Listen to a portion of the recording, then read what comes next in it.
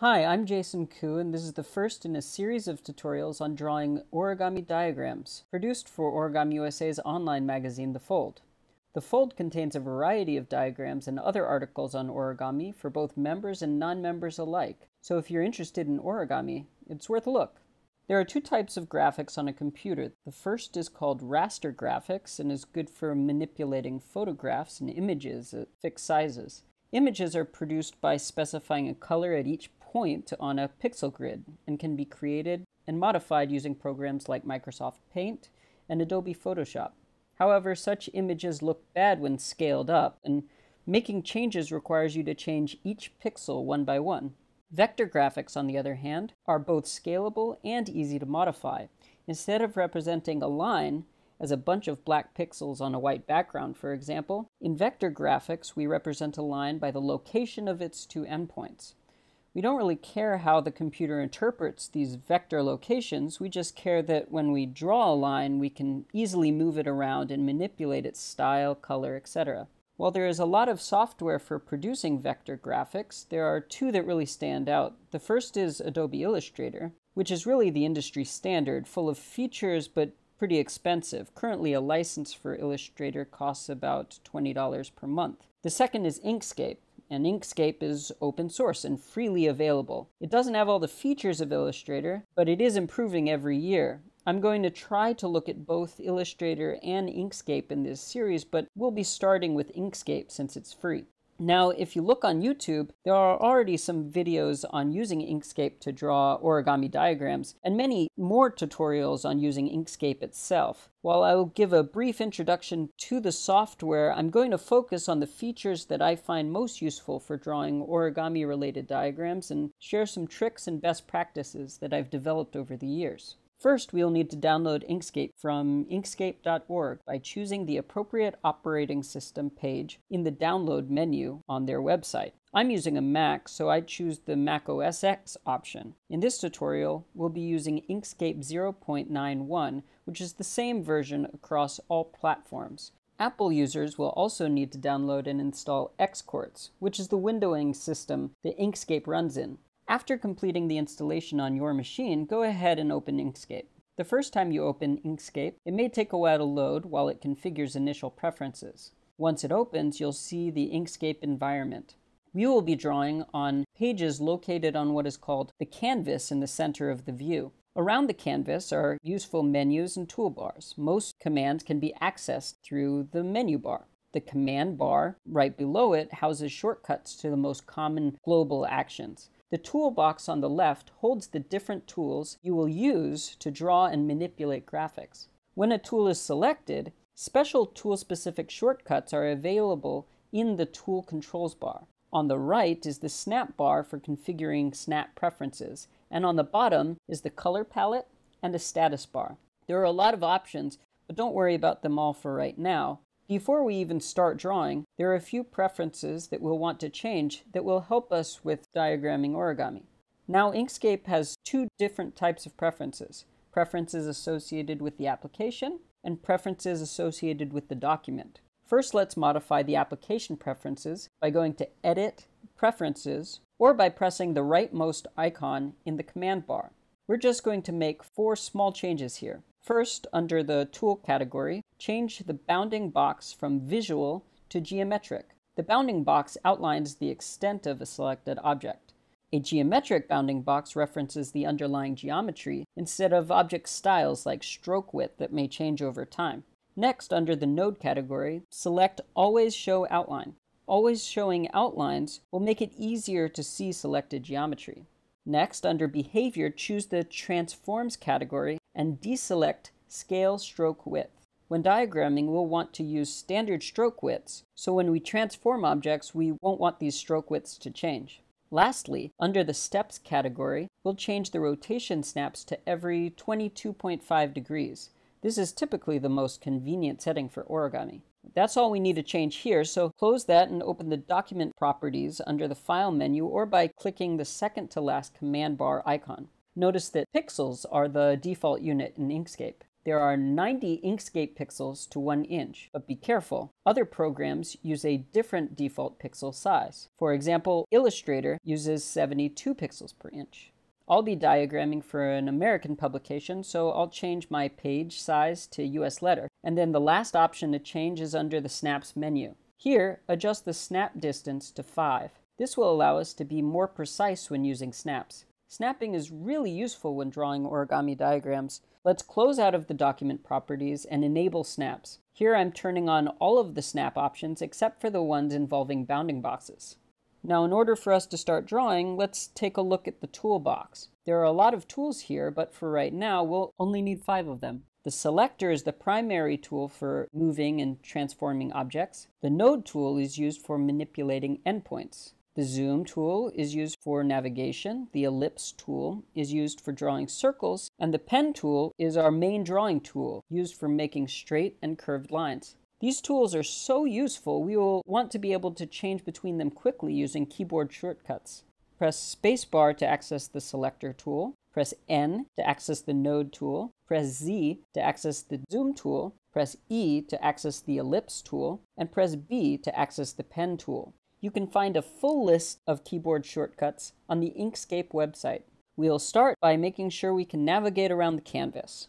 To pan around the canvas, you can obviously use the scroll bars or possibly trackpad gestures if you have a trackpad, but the easiest way is to press and hold spacebar and move your mouse around. To zoom in and out, use the zoom tool. Click to zoom and shift-click to zoom out. You can also click and drag an area to zoom into a specific selection. There are many keyboard shortcuts for zooming to standard zooms. I'm not going to go into all of them, but zooming to the page is particularly useful, and you can access that by pressing 5. Now let's start drawing. The pen will be our drawing tool of choice for pretty much everything. Let's start by selecting the pen tool and clicking on the canvas. Clicking around creates a chain of line segments. To end the chain, just double-click. Now let's modify the chain.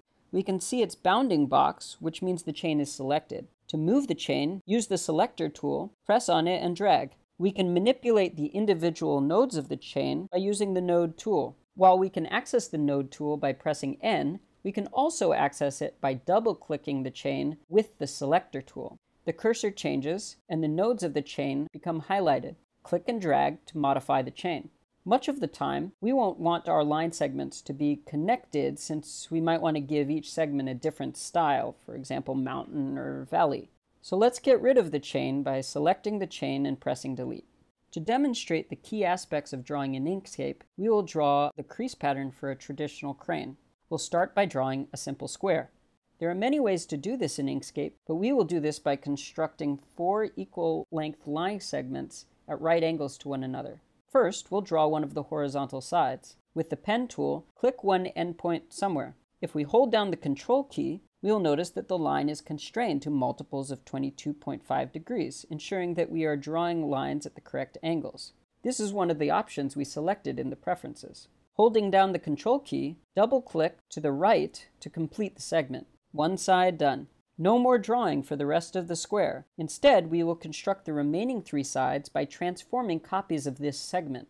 With the segment selected, we can copy and paste objects by pressing Ctrl-C and Ctrl-V respectively. However, most of the time, we will want to just duplicate geometry in the same location, which we can do by pressing Ctrl-D. Move the copy away from the original and rotate it 90 degrees by clicking either rotate icon in the selector tool control bar.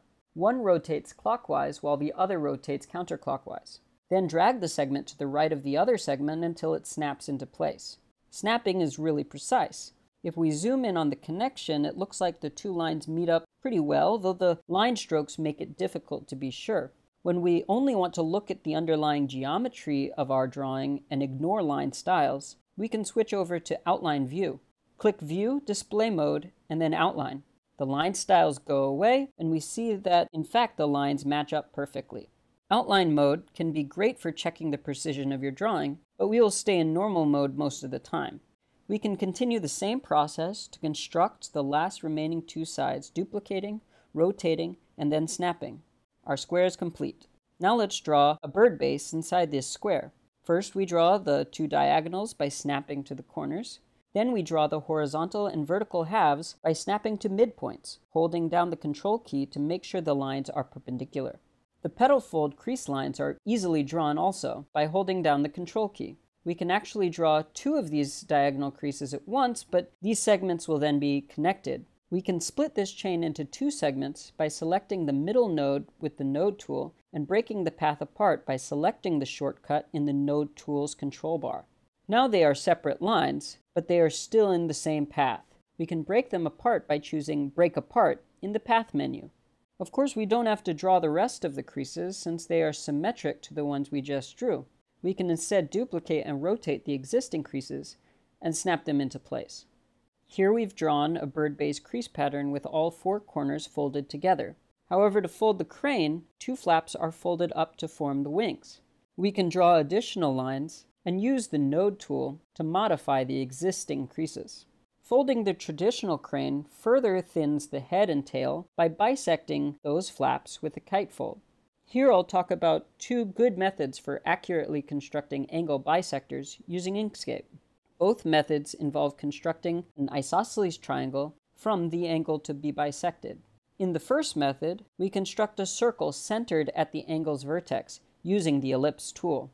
Click on the vertex while holding down Shift and Control. Shift tells the ellipse to be centered at the starting click, while Control forces the ellipse into a circle. It is important that the circle intersect the two sides of the angle being divided. The circle we just drew has a red fill color, which is a little distracting. We can change the visual style of objects using the Fill and Stroke dialog, accessible from the Object menu or the command bar. This dialog will be useful for changing stroke widths and dash types later on, but for now, we will just use it to remove the fill on this circle by pressing the X. With our circle in place, we will draw a line between the circle's intersection points. Rotating this line 90 degrees splits the angle in half along its angle bisector. Now we would like the line to extend further than it does now, and we can use the Selector tool to scale it appropriately. But when we scale the segment, we will want to keep its stroke width the same. Thus, we will turn off stroke width scaling in the Selector's tool control bar. Selecting the bisector, we can now expand it collinearly by dragging a corner while holding down the Control key, using snapping to guide its final location. Alternatively, we do not need to use the ellipse tool at all. Instead, we can duplicate and rotate the angle's shorter side onto the other. To rotate about a specific axis, we can select the segment with the Selector tool and click on it again. This will change the corner icons to rotation arrows, with a crosshair at the center.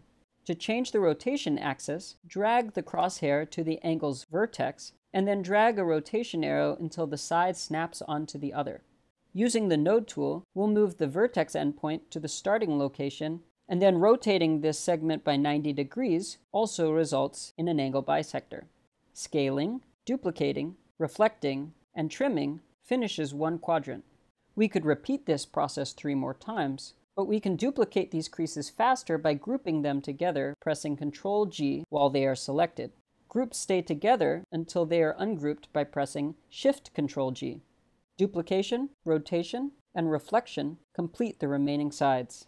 Now for the reverse folds. The position and angle of the reverse folds for the head and the tail of the crane may be different from person to person, but for any angle, the creases corresponding to the reverse folds will reflect across existing creases in the crease pattern.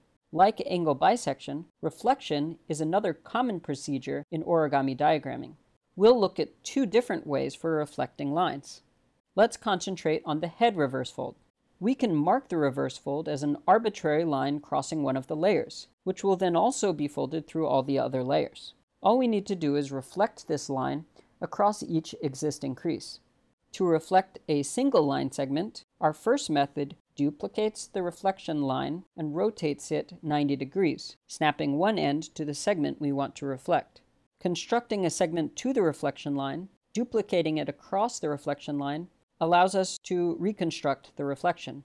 Alternatively, as a method to reflect more objects, duplicate them together in a group along with the reflection axis. Mirror the group using one of the Selector shortcuts, snap the 2 ends of the reflection line copies together, and rotate until one of them lies on top of the other.